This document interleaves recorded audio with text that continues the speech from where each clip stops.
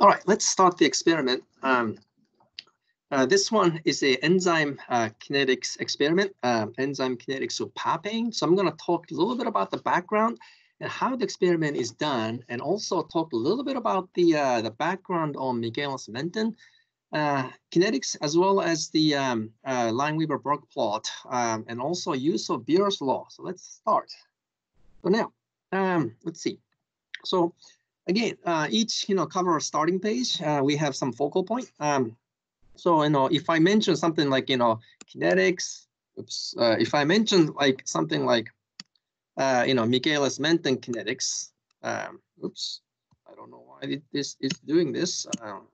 Michaelis-Menton kinetics. Now I can write. Okay, good. And then Lineweaver-Burke plot, use of Beer's law. You might actually take a look at the slide and maybe take notes. I'm going to make this as easy as possible for you to take notes. Just like last time, I'm going to add half of the screen being updated so that you can hopefully not stopping the video and take notes. All right, so let's see.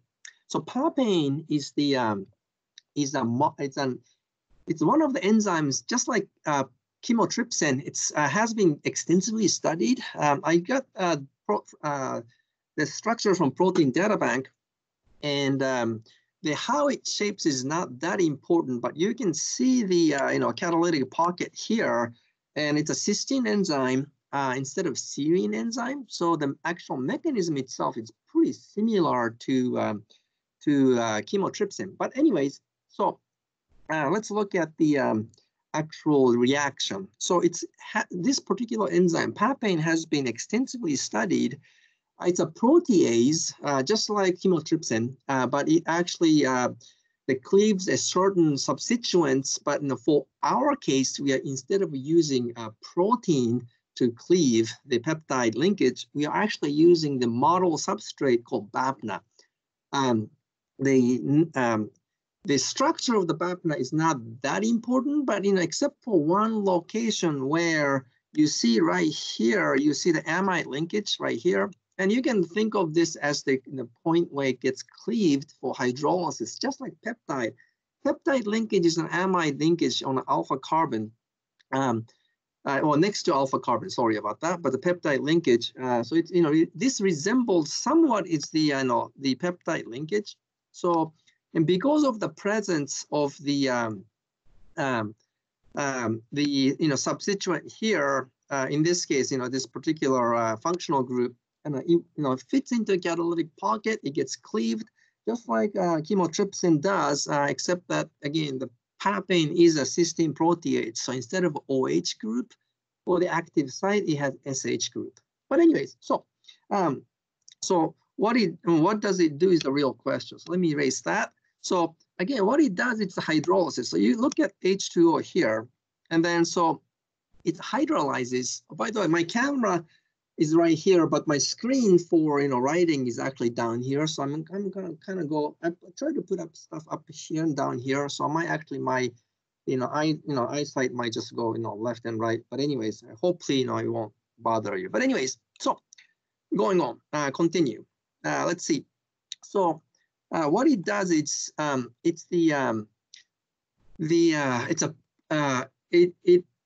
it facilitates it catalyzes the hydrolysis reaction. Hydrolysis meaning that you add water on this particular linkage right here, right? So it cleaves right here in the amide linkage. And then, water, you can see OH group, and then again, hydrogen here. So you have H2O being added on each terminal group. So it makes it amine and carboxylic acid. So because of that, right? It cleaves right here, and then you have p-nitroaniline as a product. P-nitroaniline is a pretty good compound for detection purpose, because you can see NO2 is it has double bond, and you have a single bond, double bond, single bond, double bond, and then you have a double bond, single bond here in NO2. So it's a highly conjugated system. So it has an intense yellow for the as a product, and then because it's a yellow color, which means it has a color, which means light is being absorbed. right? This case particular wavelength is about 400 nanometers. So, so which means right around the UV, visible, threshold range, it absorbs light.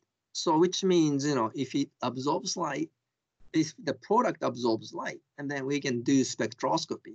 We can use UV-VIS spectrometer to detect absorption.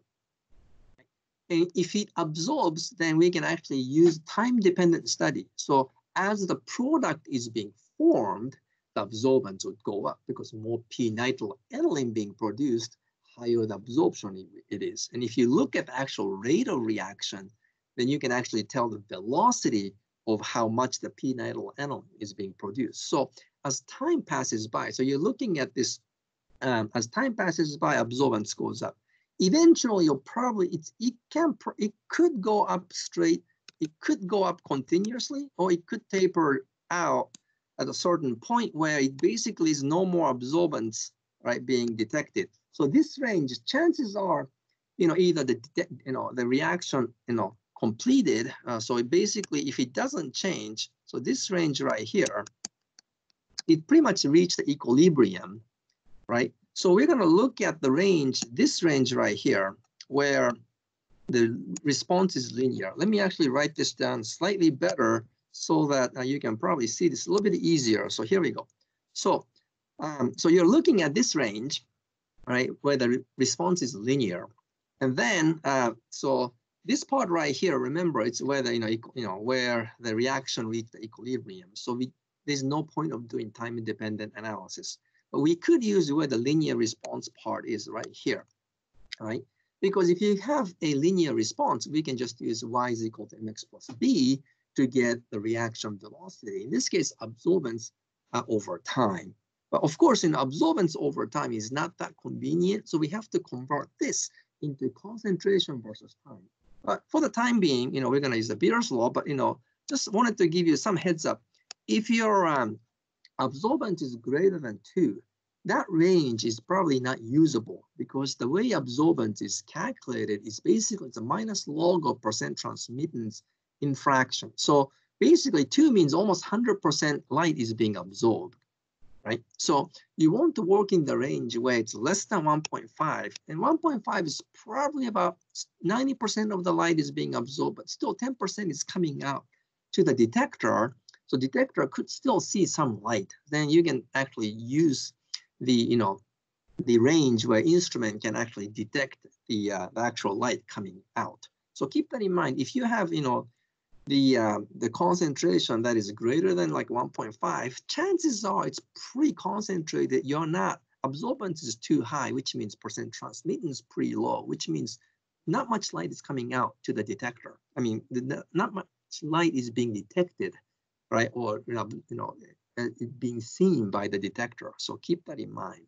Now, so let's see, what can we do? So we have absorbance versus time, and we have the linear range. So remember that we have, changing in concentration over time, right? I use the, term that dC over dt because, I use calculus. So, that's how I typically show dC over dt. C means concentration over time, T.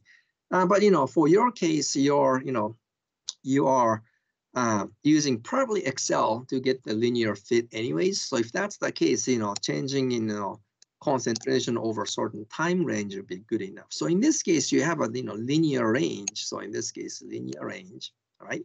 And you look at the concentration over time. So so if you look at the linear response, you can actually convert this, to concentration over time because absorbance is not that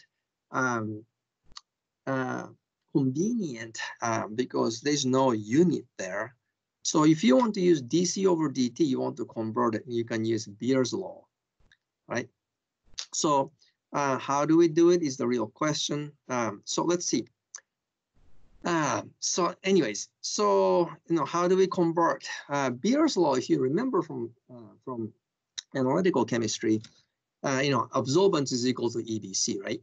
So E being molar extinction coefficient, B is a path length, in this case 1 centimeter, and C is a concentration. So So if you solve for C, then concentration is equal to absorbance over EB. B is a path length, it's a 1 centimeter, and this 1 centimeter unit gets canceled out with molar extinction coefficient, excuse me. So at the end, you are actually just doing A over EB. So if you have Excel spreadsheet, and you have a time, so you have time range, and you have absorbance, and that's what you originally have as a raw data. But then you can just use B2 over EB, and you can just set the path length as 1 and E as in molar extinction coefficient, which is in the handout anyways. So you can actually convert, and you can just use control plus D to fill down. You can just go down and just fill all the cells, and you can just do time versus concentration, and you can plot these columns to get the linear plot. So if you have that, then you plot now concentration. If you do concentration versus time, so and you have this range, so you can calculate initial velocity, and so time is again dt. This range right here is the dc. So keep that in mind. But of course, if you are you're doing initial rate, but wherever the linear range, linear response takes place, that would be fine. But notice that remember that the fastest velocity would be where the substrate concentration is being the highest, which means you want to do initial velocity because as time passes by, the slope gets slower and slower. So at any given point, your slope as slope goes, slope changes. I'm just doing drastically, but eventually slope kind of tapers out as concentration, as time passes by, because you don't have as much substrate in the system. So as long as you have, you'll probably want to do in the beginning range from t from zero through maybe first 10 seconds or even less. So keep that in mind. You're doing initial velocity. So in that range. Now, also another important part is that your sampling rate. So when you actually set the instrument parameter, you want to make sure you don't want to acquire data for 4 minutes. I think the instruction right now calls for 4 minutes, maybe 1 minute, but in reality, you're really using about only first 10 seconds. But your sampling rate has to be multiple sampling per second so that you have enough data points. So maybe minimum every 0.2 second, or possibly if the instrument allows it, every 0.1 second, you want to actually acquire data so that for 10-second data acquisition, you have about 50 to 100 points to make the curve fitting or linear regression. So keep that in mind. Now, so you have substrate concentration assay 1, right? And then you get your velocity. So you get your dc over dt for 1.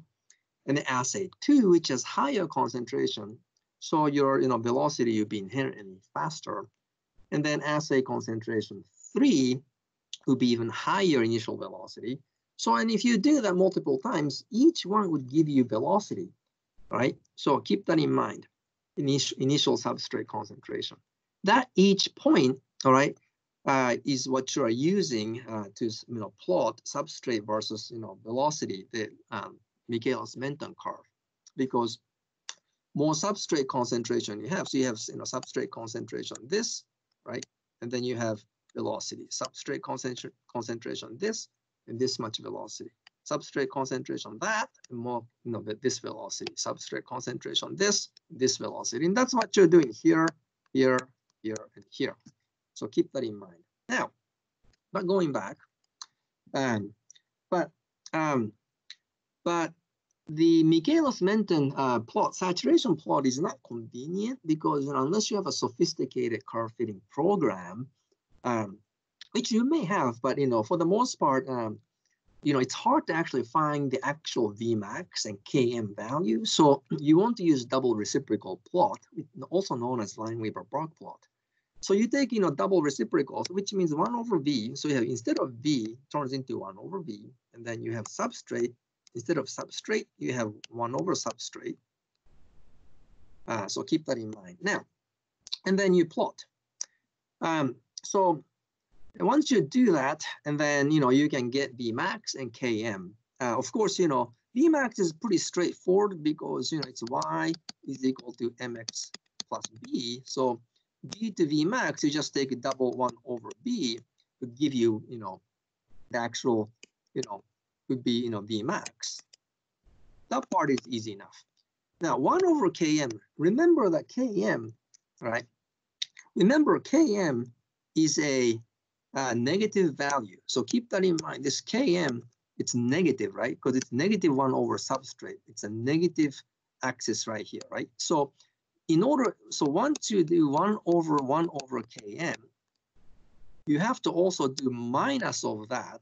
And so again, this x-intercept, and then this will be a positive, right? Remember, this will give you positive Km value, right? So the negative of the negative Km. So otherwise, if you just take inverse of this, your Km is gonna be negative. We don't want that because what's the definition of a Km? Km, all right? So it's 1 over, it's 1 over 2 Vmax, right? So half Vmax is here, Km is here. Definition of Km is the concentration that gives you half Vmax, right? Again, definition, the concentration that gives you half, substrate concentration that gives you half Vmax, right? So the unit for Km is what? The concentration. The concentration, you cannot have negative concentration. So when you calculate Km, if it has negative value, you did something wrong. The common mistake, you forgot to minus that. So keep that in mind. Now that's it. What do? Each group will receive pH of assigned pH. So ranging from pH 5.88 through 7.88. You're going to work on a particular pH. Other groups will work on other pHs, and then we'll gather the what pH works the best. But meanwhile, you're gonna plot Lineweaver-Burke plot. But to do that, you have to plot absorbance versus time first, and then you're gonna convert this into a concentration versus time, and then you can get Lineweaver-Burke plot, and then you calculate your Km and Vmax. Everybody will report your Vmax value, and then you can tell me or tell Dr. You can tell me or tell your instructor which pH works the best. Again, we have to gather group data, but the group data will announce what pH worked the best for this particular year. Again, every year, depending on where the pH is actually set. Hopefully, this pH is adjusted, is right on the dot. We'll see the temperature affects the pH. So we'll see which pH it would work the best this year. But again, remember, it's a cysteine protease, right? So which means SH has to be the cysteines and a substituent SH has to be protonated. In order for the SH group to be protonated, it has to be in the certain pH. Remember that. So just virtue of knowing that actually the protonation of SH group, you can tell what kind of pH would work better than other pHs.